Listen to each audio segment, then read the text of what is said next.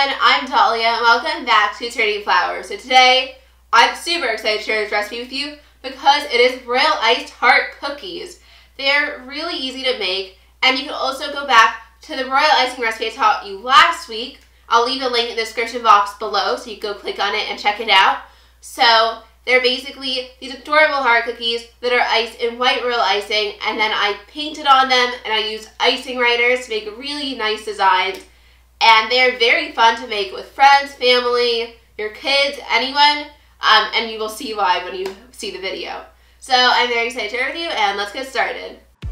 So the first step to making royal iced cookies is to place all your cookies onto some paper towel, and I like to leave them there overnight just to let all the oil seep down onto the paper towel so that it does not seep into the royal icing. To ice the base of these cookies, I'm going to need to make some medium and thin consistency icing. To make the medium consistency icing, just add about a teaspoon of water to a 1/3 cup of royal icing, give it a mix, and if you see you need a little bit more, then just add about a 1/2 teaspoon of water at a time until it's not too thin but not too thick.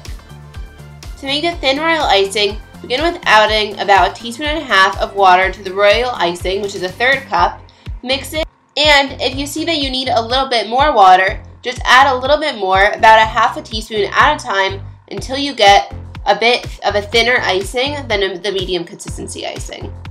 To royal ice the base of the cookie, I'm outlining the cookie with a medium consistency royal icing. Then I'm going to fill it inside with a thinner consistency royal icing. You can get all the recipes for the royal icing and the cookie on my YouTube channel, but I'll leave links to their videos as well. All the ingredients and equipment that you'll need for this video will be on my website, itsrainingflour.com, so you can just go there and check it out. Right now, I'm using a scribe tool to easily distribute the icing on the cookie. Once your cookies are iced, allow them to sit for 8 to 12 hours, or best overnight, to set up. So today I'll be teaching you how to make 3 different cookie designs. The first design is a watercolor painted XOXO cookie. So to make this cookie, you're going to need 4 different color food coloring gels, and I'm using these Wilton ones. I'm using orange, blue, purple, and pink, but you can use any colors that you like. I filled each cavity of this painter's palette with some gel food coloring, and then I'm adding about a teaspoon of vodka to each one. Give each vodka food coloring mixture a quick mix, and then you begin painting your cookie. I also like to keep a container of water in the middle of the plate so I can rinse off my paintbrush after using each color of food coloring vodka mixture. To paint these cookies, all you're going to do is take a thin tipped paintbrush and paint XOXOs all over the cookie.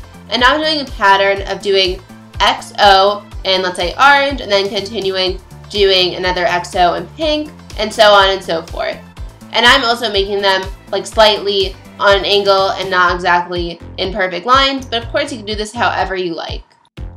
Also, don't forget to wash off your paintbrush each time you use a different color food coloring and dry it on a paper towel before painting. The second cookie is this really adorable love cookie, and this cookie is simply decorated with food writers. There are only 2 steps to decorating the cookie. The first step is to write love all over the cookie with a black food writer. And the second step is to draw mini hearts all around the cookie in random places, and I do this by drawing a heart outline and then gently filling it in. This third cookie is a really cute heart watercolor cookie. For this cookie, I'll be using the same watercolor technique as I used for in the first cookie. So I'm painting on these watercolored hearts, and all I'm doing is making like a short line and then making another short line next to it and then connecting it to make the hearts. I'm making my hearts pink, orange, and purple, but of course you can make it with any colors that you like. So here are all 3 heart cookies looking gorgeous and ready for Valentine's Day. Thank you all so much for watching. I would love to see your creation, so if you take any photos, you could tag me at It's Raining Flower on either Pinterest, Facebook, Instagram, or Twitter, and I would absolutely love to see them.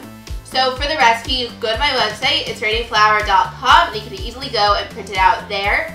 Give this video a thumbs up if you liked it, and don't forget to subscribe for more videos every week. I love to see that subscriber box going up. And I will see you next time. Bye!